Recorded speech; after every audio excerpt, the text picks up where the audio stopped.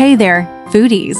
Today, we're going to talk about a delicious and fiber-rich breakfast that's sure to keep you energized throughout the day. Imagine waking up to the heavenly scent of whole grain waffles, fresh berries, and a side of creamy Greek yogurt. That's right, folks.